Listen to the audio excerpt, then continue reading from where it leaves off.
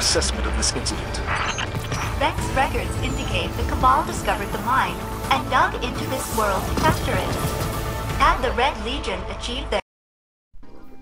What's up guys, we're back again yet for another awesome Masterwork tutorial. This time guys, I'm bringing you the Coldheart Catalyst. I'm going to be showing you the easiest way to get this, explaining how it drops, when it drops. As you've just seen at the beginning there, it actually drops on Heroic Strikes. So yes, in order to get this to drop, it's RNG at the end of Heroic Strikes. So ground Masterworks, ground Heroic Strikes.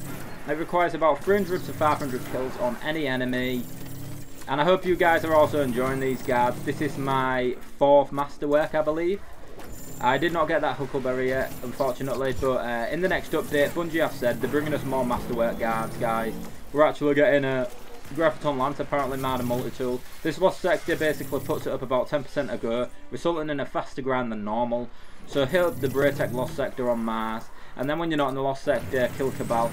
I found the 2 easiest ways to get percentage on this was to, number 1, kill Cabal, and number 2, hit up this lost sector for the Thralls. Anywhere where there's Thralls, guys, you just want to hit it up and you want to grind that shit out, because Thralls equals a lot of kills with not much ammo, because they have the lowest health. So it just rips through them like that, guys. You just want to hold it on them. Try not to hold the laser when you miss shots, because the biggest problem with this Masterwork, guys, is getting ammo for it and running out too fast. This was the biggest problem for me. So you just got to kill shit with it to get the Masterwork to drop. And basically at the beginning, this Masterwork, it has more stability, it has more reload speed.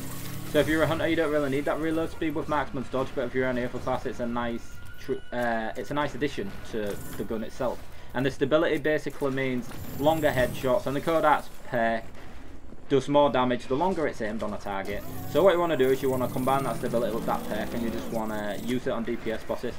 It's a perfect week to get it this week, because it's actually arc burn for strikes, so yes, it's pretty good. I can't wait to see what Bungie have done with the Promethean Lens Masterwork. Can't wait to get that to drop and compare the 2 guns, see what's better, do a video on that.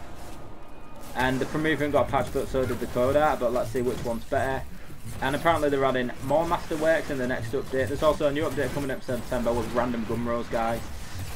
So here's what you want to do. After you've run out of ammo, just clear out all these ads and the lost sector, run back outside, run back in. So far from 1% health there. It was a little bit tricky, a little bit jammy actually. So basically guys, we're back again, but this time we've skipped a little bit ahead after I've grounded this lost sector out quite a bit.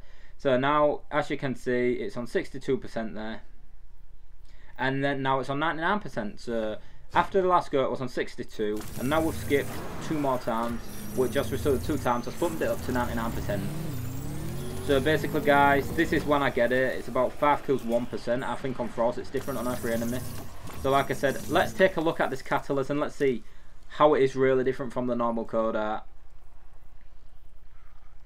Let's apply this upgrade, guys. Oh my god, stability, reload speed. So Coldheart Catalyst is more stability and reload speed, resulting in steady aim. I already said that.